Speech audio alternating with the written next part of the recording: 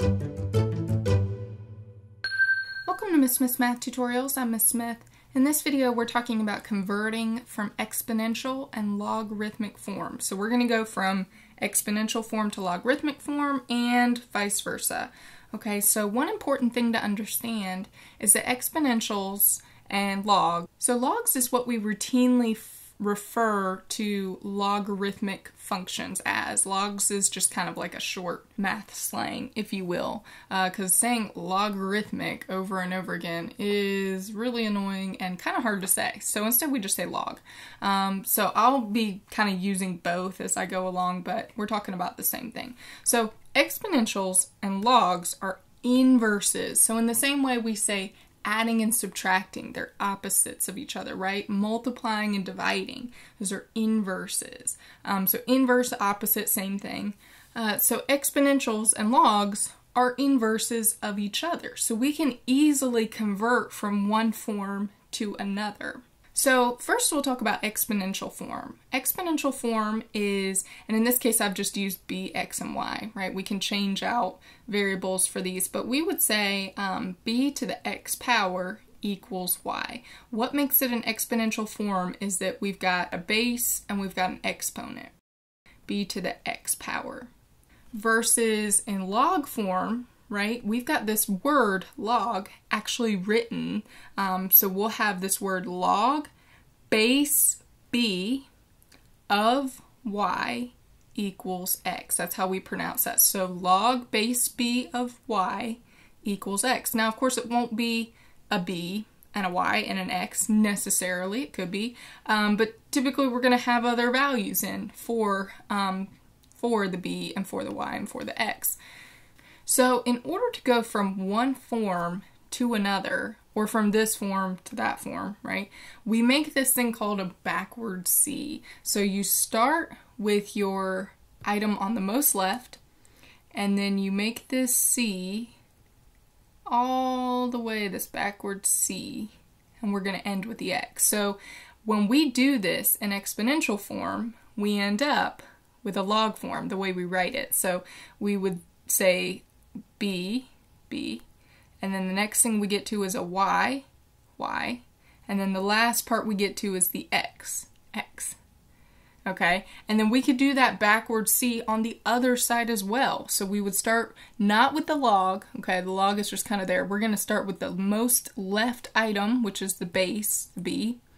So b, the next place we hit is x, and we end up with y. Okay, so when we're going from this form to this form, the first place we start at is b, then the next place we hit was the x to the power of x, and the place we ended up was y.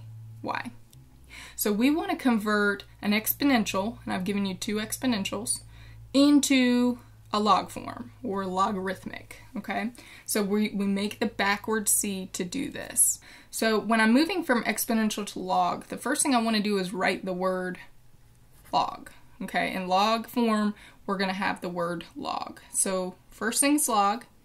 The next part is the first place I start on the left, 3. So log base 3. And then when I follow that backward C, what's the next place I hit? Well, that would be this 9. So this would be log base 3 of 9.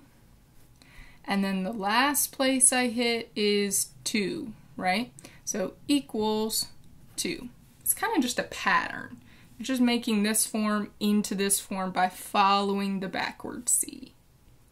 So let's do the same thing with this 16 to the 1/4 power equals 2. We're going to go from exponential to log. Notice exponentials have the exponents in them, right? We want to take it into log form. So the first thing I'm going to do is write the word log.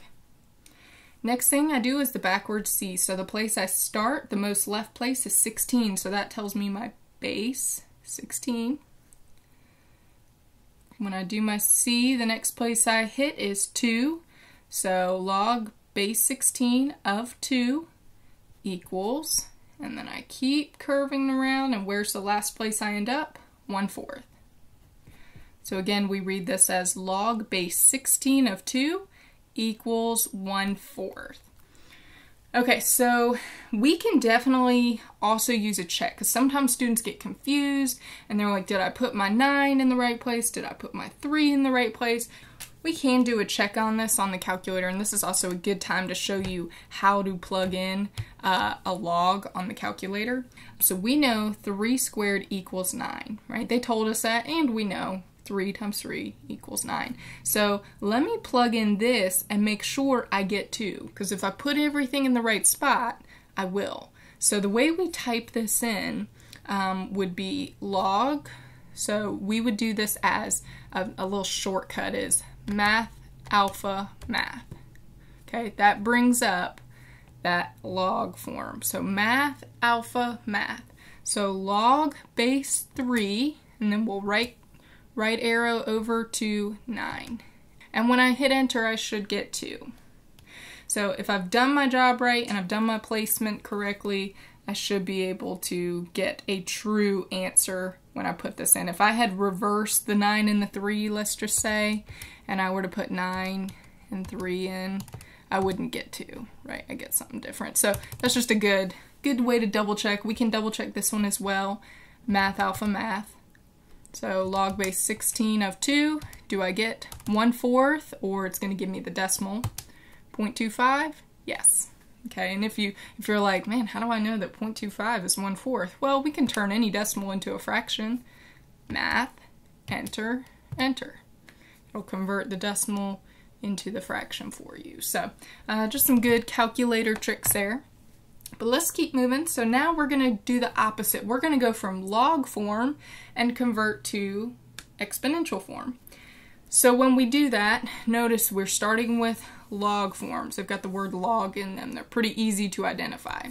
But I want to convert them to exponential. So remember the backward C. I start with my most left number, right, 5. And that's going to be my big base, 5. When I curve my C around, the next place I hit is a 3, so 5 to the 3rd power equals, where do I end up? 125. And you can double check that on your calculator. Is 5 cubed 125? Yes, it is. So you can keep going. Okay, now notice this one. This one is a little weird, because you may be thinking, oh man, I want to start here, but there's nothing there, right? It just says log of 100. There's no base. So that's going to happen sometimes. If you don't have a log base written, it is an understood 10. There is an understood base of 10 there. So that tells me when I start here, my base is going to be 10. When I curve around, what's the next place I hit? 2, so that goes in my exponent place. Then I've got my equals. And where do I end up? 100. And is 10 squared 100? Yes. 10 times 10 is 100. So remember, if you don't see a log base, it is an understood 10. And then for this last one, this one looks a little weird just because we've got a fraction thrown in there, but we don't treat it any different, okay? You still follow the same backward C rule. So where do I start at? Where's my leftmost number? 5. So my base is going to be 5. When I curve around, what's the next place I hit? -2. So I have an exponent of -2 equals, where do I end up? 1/25.